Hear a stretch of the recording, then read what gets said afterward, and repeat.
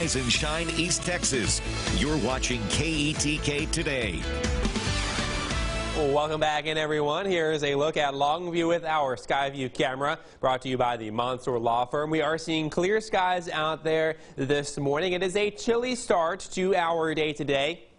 We're currently at 35 in Longview with the dew point of 34. Winds out of the south right now at 5 miles per hour. Taking a look at temperatures around the Arklatex, mid-30s to low 40s here in the Arklatex region. Further off to the west, we've got some 30s in Waco, some 20s over in Oklahoma City and Wichita Falls, and over in the Panhandle as well. Now, we are not expecting any morning lows here in the 20s for the foreseeable future. In fact, we only look to warm up from here. Look what's happening down to our south. 49 right now in Houston, 44 in San Antonio. Some of this warmer air, morning air, will be into our area over the next couple of mornings here. And overall, we will be in a warming trend for the next several days. Here's a look at forecast highs for today. We're climbing into the upper 50s and low 60s in northern areas, and then the low to mid 60s down into deep East Texas. So once again, the further south you go across the area, the warmer it will get. Winds out of the northeast at 5 miles per hour, so winds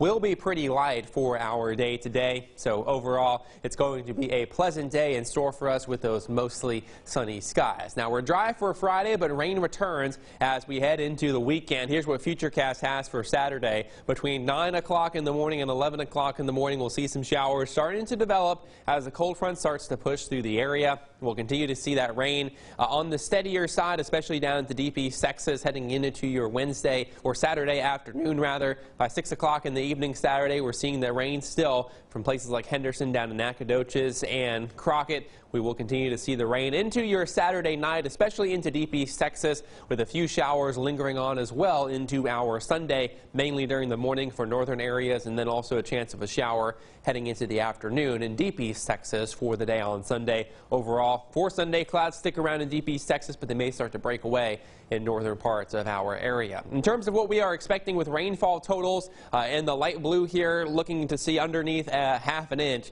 for places like Tyler, Athens, Mineola, and Gilmer, and then about a half an inch to an inch for places like Henderson, Nacogdoches, Lufkin, and San Augustine. Now, as you head more towards the Zavala area, could see some locally higher amounts possible. Taking a look at your 7-day forecast now, we are going to see conditions dry out again heading into next week. Temperatures still staying pretty mild, though, well into the 60s Tuesday and Wednesday. And then for deep East Texas, it is more of the same. Look for a better chance of rain for the day on Saturday, where we will see those higher rainfall totals, and then we'll warm things back up as we head into the next work week.